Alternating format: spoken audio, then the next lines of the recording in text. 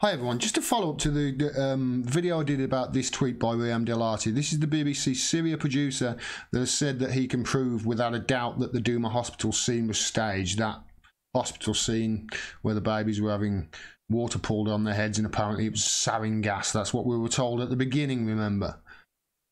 So I just want to do an update on it because I remarked 2 days ago the media silence on this is deafening. Nobody is covering it, and still 2 days later, nobody from the mainstream, from the corporate or from the BBC or anything like that, from the media in this country are covering this huge event. This BBC journalist who says he can prove that that video was fake. Remember that video that led to the trilateral bombing of Syria? We'll get to that in a minute. Nobody's reporting on it. Nobody. Compare that to this. Do you remember when that article came out last year?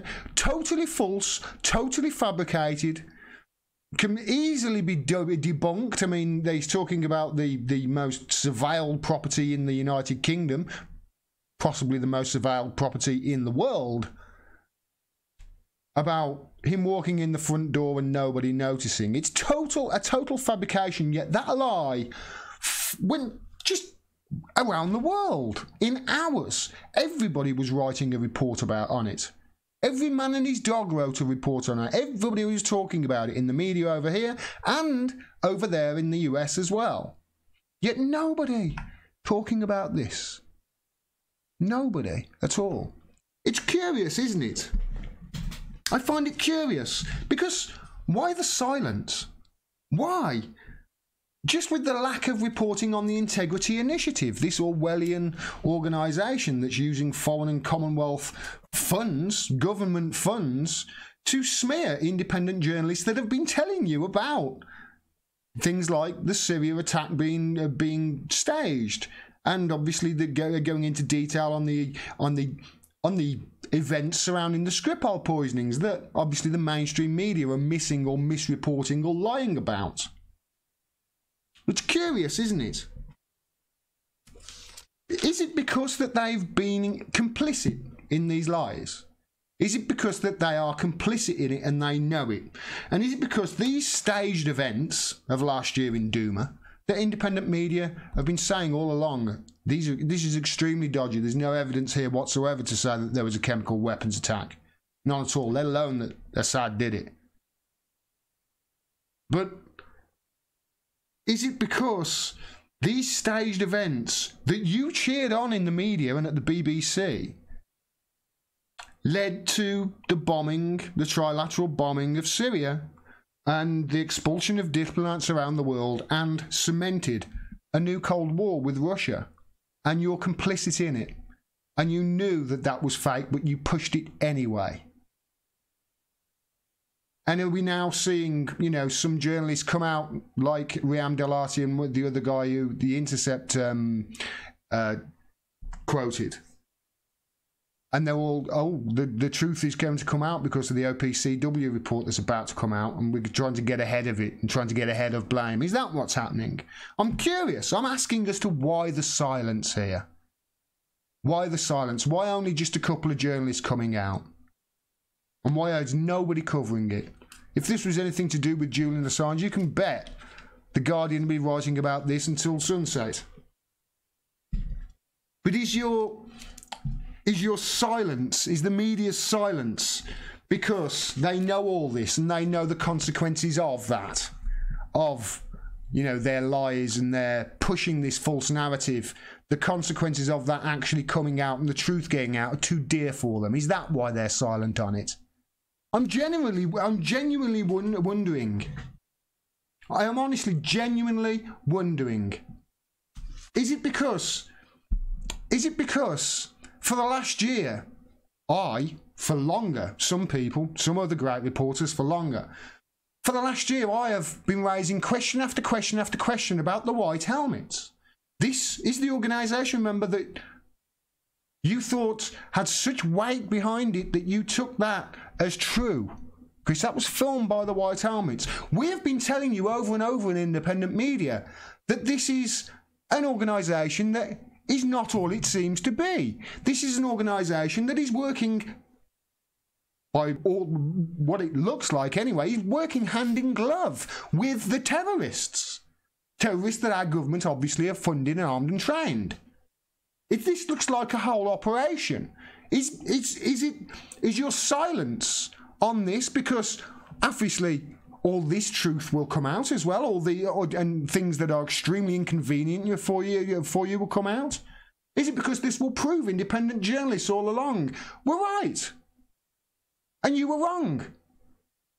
Remember, let me remind you, this is what Carla Ortiz found when she went to Aleppo after Aleppo was liberated.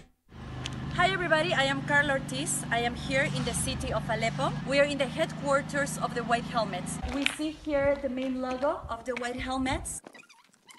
Over here, we see the teaching of how the White Helmets have to heal. And right above, as you can see, is the logo of ISIS. Literally a metre above it, the logo of ISIS, on the outside of the White Helmets headquarters in Aleppo. How do you explain that, media? How do you explain the fact that you haven't talked about this, media? How do you explain the fact that you've been silent on these findings, media?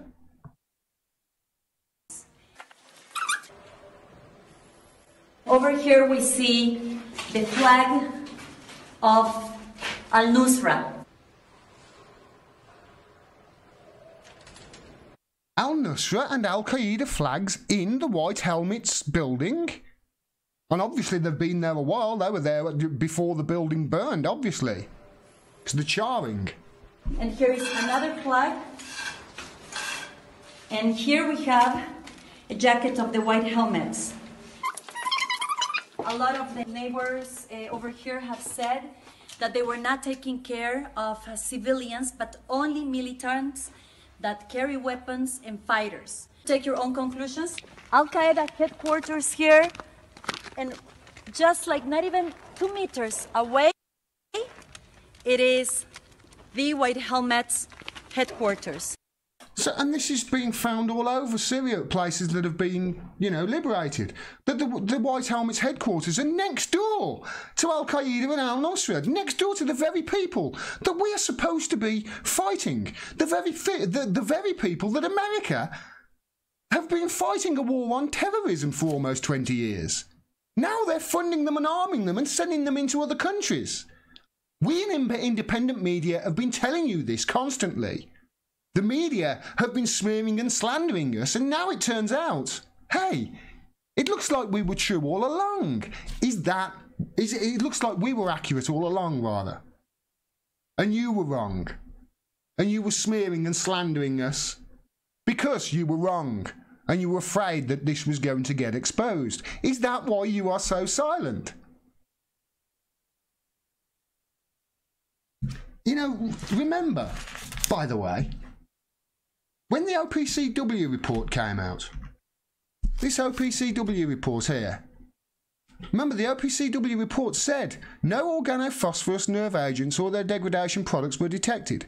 Now straight away, this means, as Zero Hedge reported, that it demolished the narrative that the White House gave for bombing Syria. Because they said it was sarin in their press release. So it demolished it. Now remember, that also said that they cannot confidently determine whether or not a specific chemical was used as a weapon. And that, we collected some chlorine as well, and we'll take that for trace analysis because obviously chlorine can be found anywhere. Yet the BBC, Syria attack was chlorine gas. That is what their headline was. I reported on this at the time. That was what their headline was. That is a total fabrication of that report. A total fabrication. The report did not say that at all. They had to change it. Syria war, possible chlorine at Douma, attack site, watchdog. I said at the time, that is actually a misleading headline too. What they changed it to is wrong. Totally misleading. That article, by the way, these are all the corrections just on that one article so far. An earlier version of this article inaccurately summarised the findings of the OPCW's report. It has since been amended to clarify that their report suggests that chlorine may have been used in April's suspected chemical attack on Douma. That wasn't what the OPCW report said. It just said we've collected some traces of chlorine as well, and we're going to obviously tag that and check it. That's it. It didn't say this chlorine was a possible weapon, because the report actually said, I just underlined it, cannot confidently determine whether or not a specific chemical was used as a weapon. So that BBC headline, as I said at the time, what they changed it to was wrong. And guess what? Correction, 4th of October. The article's headline has been amended to correct a misleading impression about the conclusions of the OPCW report following a complaint. Clarification, 12th of October. Following a further investigation, the BBC's Executive Complaints Unit found the original headline to the article was materially inaccurate. Yes, it was. This is what we said at the time, and I'm glad something is being done about it, at least. This was a separate finding to the investigation which led to the correction posted on the 4th of October. That's just the corrections on one article that they have written. One article that they have written trying desperately to back up the findings from this video and trying desperately to back up the narrative that they have spun endlessly from this video, which we have been saying in independent media all along is staged and fake. And now finally it seems a mainstream journalist has caught up with us, whether that's to save his own skin or not, I don't know. But the media's silence on this is deafening. Imagine if we were wrong and they knew we were wrong and they knew. Can you imagine if they thought we were wrong for an instant? The backlash that we would be getting in independent media from them. Can you imagine how much they would be going overboard right now to disprove what we have been saying is true? But they're not. And the reason they can't do that is because what we've been saying is true. Yet we're the ones who have been attacked. We're the ones who have had our traffic strangulated by Google and Facebook at the whims of organisations such as the Atlantic Council and DFR Labs, who are funded by the very government that have been pushing these lies. I'm asking a question. What does your silence mean? Does it mean any of this, or does it mean all of it? And I don't just want to talk about the media here either. I want to talk about the politicians and the politicians' silence on it, because think about this, just think about it. If it does come out that was indeed fake, and if Riyam Delati can prove without a doubt that the Douma hospital scene was staged, as if we need proof right now, because all the evidence points to the fact that this was fake, and we've been saying it for a year. But if it does come out and it gets into the media, into the mainstream that this has happened, what it demonstrates is this. Our media is absolutely rotten and corrupt to the core, including the BBC. In fact, I would say it starts with the BBC. And then obviously the Guardian, etc., Mail on Sunday, etc., they all follow on behind. But it means that it proves that they are corrupt to the core, and it proves that they have been lying to us all along. And independent media are the ones who have been telling the truth. This is what it proves. Now, correct me if I'm wrong.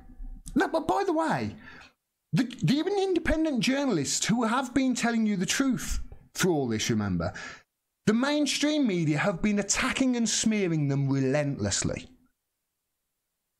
Remember, the BBC attacked Vanessa Beeley.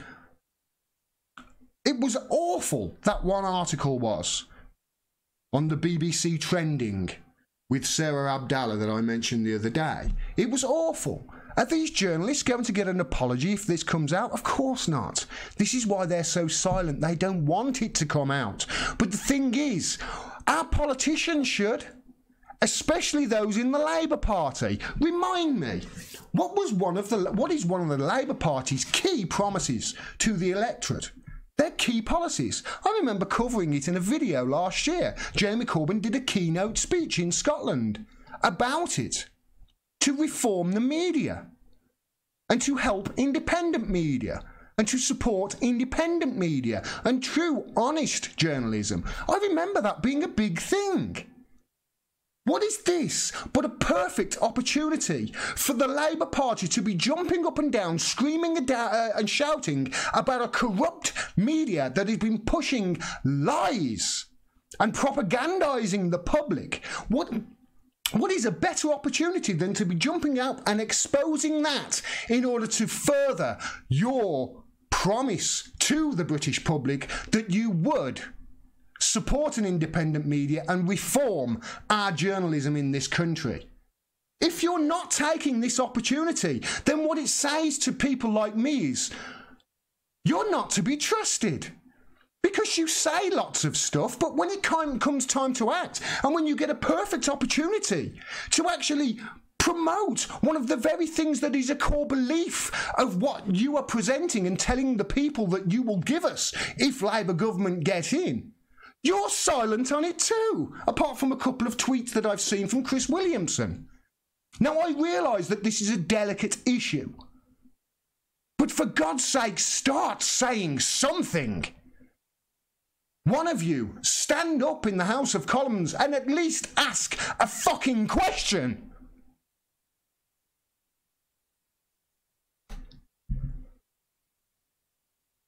If you don't do this, Labour Party, if you don't use this opportunity to take this and start asking questions and start ramming home your manifesto, your promise to reform the media and to give us media that really does inform and educates and truthful and tries to get to the facts. If you don't use this, it says to me that your promises don't mean a goddamn thing. And you're just the same. You may have a leader whose policies I totally agree with, but what it says to me is you have absolutely no intention, none whatsoever, of implementing the policies that you promise you're going to give us.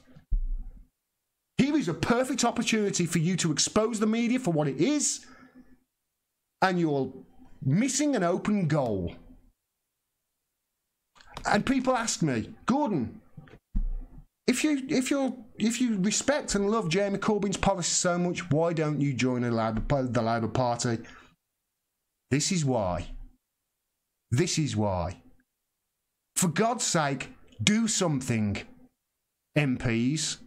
For God's sake, say something. And as for the journalists out there, and I'm sure there are some that have worked for corporate media and haven't said anything for fear that they'll lose their jobs, grow a backbone. For God's sake, grow a backbone and come out and start telling us the truth. Because otherwise, you're just propagandists to power, and you're the very reason why we need to reform the media in this country. It's just a shame that for the first couple of days at least, it seems like Labour are missing a golden opportunity to push one of their absolute cast iron promises that they have been making to the British public for over a year. It's about time you have the courage of your convictions, Labour Party, don't you think? And other members of Parliament as well, who say that they stand for free speech and a free press. And that brings me, and this is how I want to end the video, because while all this has been going on, while all this fabricated nonsense has been rammed down our throats by the BBC and the media in this country, what has happened? The one person, the one journalist who probably could have got to the truth about this faster than anybody else could have, is locked up and arbitrarily detained by the very government right now, who is propagandizing and lying to its own people, and then lying to them about why he's arbitrarily detained in the Ecuadorian embassy. And of course I'm talking about Julian Assange. This is a news This is news which should be on the tip of everybody's tongue in the country right now, and the fact that it isn't worries me. It worries me that not only are we living in an Orwellian nightmare, we have an opposition party that say a hell of a lot, but don't deliver on any goddamn promise they give us.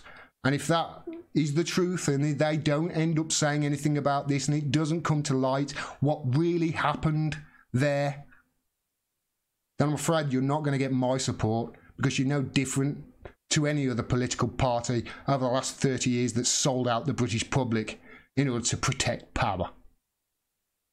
For more truly honest, independent media like the video you just saw, please subscribe and click the bell below as well so you get a notification of when I drop further videos. If you also like and share and comment on the video as well, that really helps with the algorithm and boosts exposure. And if you can support me, please do so. You can do with any of the avenues on the screen at the moment and below this video. You can support me for as little as $1 a month on Patreon, and every dollar helps. We need your support at the moment. We do not have an operating fourth estate. I'm sure you're aware a functioning media holding power accountable is vital for democracy. At the moment, we haven't got it. So people like me are having to fill their shoes and do the job for them with your support. Thanks very much for your support. Till next time. Peace and take care.